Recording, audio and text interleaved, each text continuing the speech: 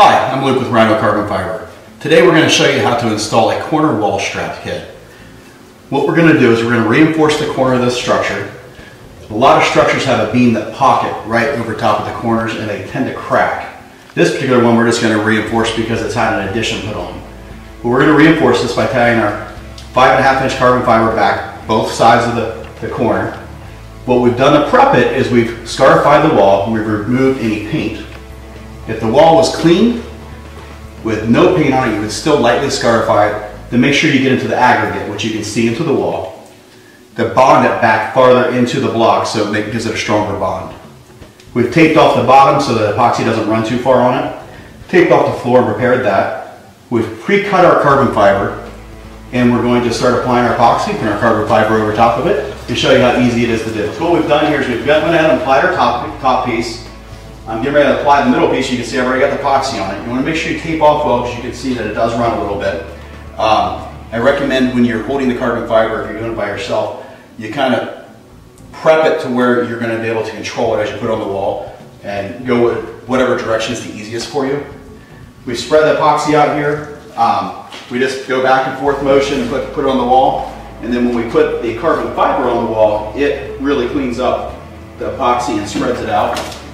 Because you're going to use one hand, put the carbon fiber up. And the secret is to only use one hand so you can keep one hand dry. So you're not getting epoxy on everything you touch. And just literally lay it right in the epoxy.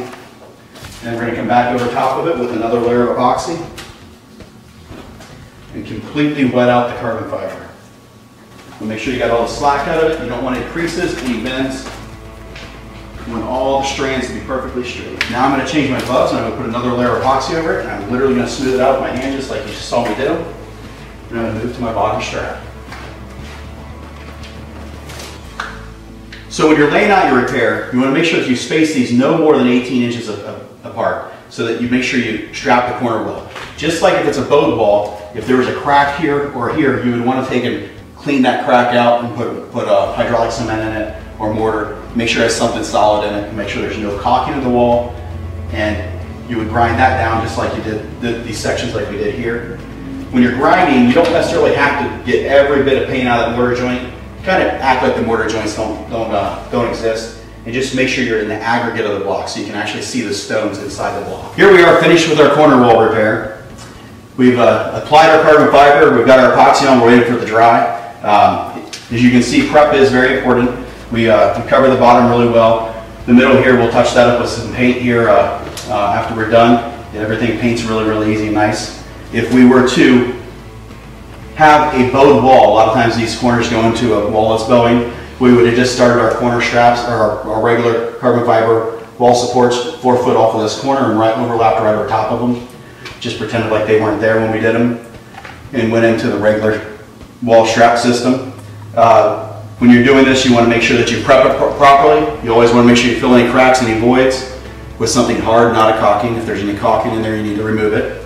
You want to, when you grind, you want to make sure you get down to the aggregate in the block, which if it's a new clean block, usually it's just a very light grinding on it.